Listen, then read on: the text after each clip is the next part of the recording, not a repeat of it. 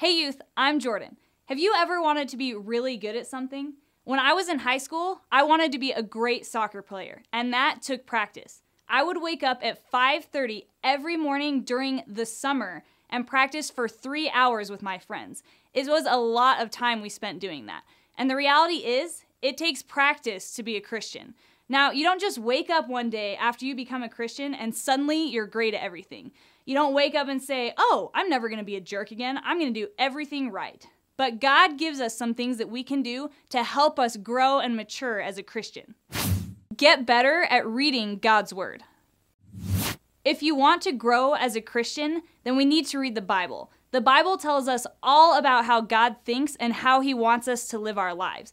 Now, reading the Bible can seem tough because it took place a long time ago, but it's still applicable to you today. We have a lot of resources that can help you learn what the Bible is trying to say at pursuegod.org.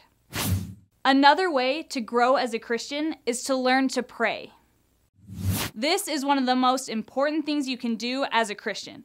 Now, praying might seem hard. Just like in high school, waking up at 5:30 in the morning during the summer was hard.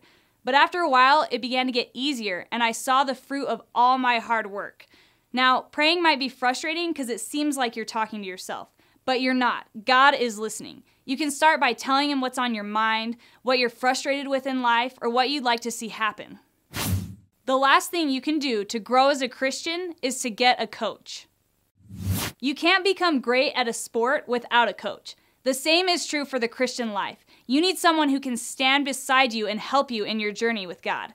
This person is usually called a mentor. A mentor can help guide you in your relationship. If you have questions about reading the Bible, you can ask them. Or if you have questions about prayer, they're the person to go to. Christianity isn't always easy, but if you put in the practice, you can become a mature follower of Christ.